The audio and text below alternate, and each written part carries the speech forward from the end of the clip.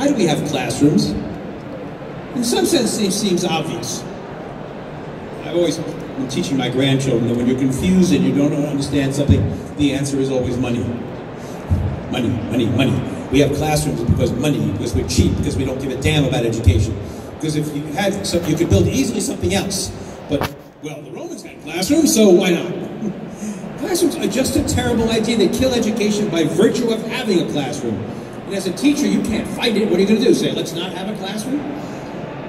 The King of Spain had a committee about 6 years ago. I was on the committee. He was asking famous educators what we should do about education. And they called me for a 2-hour phone call. And I talked to them, and you can hear on the other end of the phone. They loved what I was saying. And at one point they said, could you just summarize in one sentence what you mean?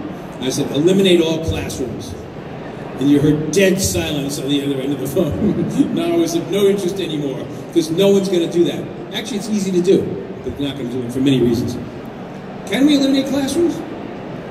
Well, we could let kids do what they want to do. That's a possibility. We could give them the means to do it.